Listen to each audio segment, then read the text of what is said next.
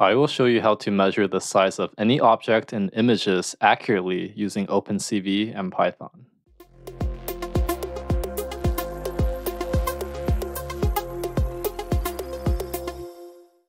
If you're new to my channel, I teach robotics and AI, so subscribe to learn more. So first step of our process is to do object detection, and I'm going to be taking the phone from our COCO dataset because it's already a recognized object. But if your object is not inside the COCO dataset, what you want to do is go ahead and do some custom training so that your YOLO detector can know what object you're looking at. So COCO is a common object in context, and there's a total of 80 classes. These are all the different objects that are in there, so it's a common type of objects that you'll see from day to day.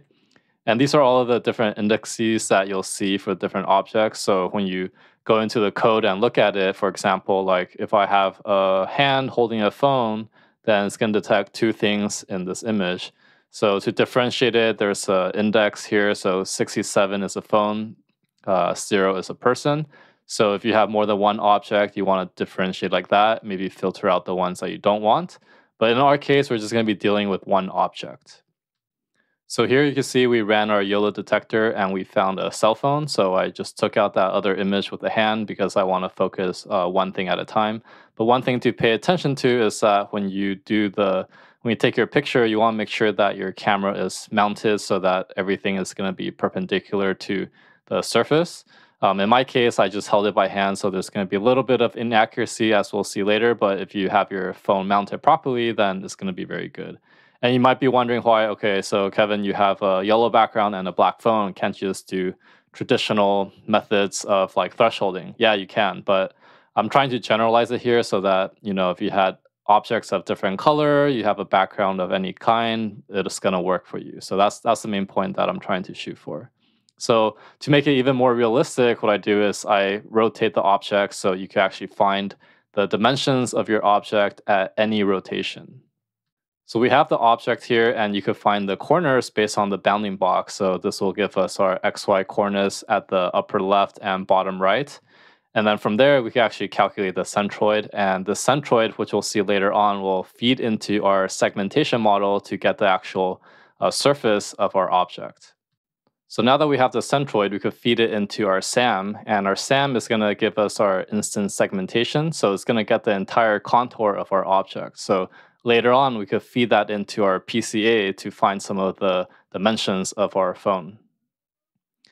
So for the next step, we're going to find the dimension of our phone in pixels. And the way we're going to do that is using principal component analysis, which is also called PCA. So the idea behind PCA is that you want to find the two primary axes of your object. And in this case, we could just call it some local X and Y axes. And because our object is rotated, that's why we want to find the PCA. And this will allow us to find the dimensions. But first off, we're going to do some things to rotate it, depending on how we found our axes. And then after we rotate it, it'll be easier to find the width and height, as we'll see later on. So here you can see on the blue right here, this is our original image. So this is the principal components of the object.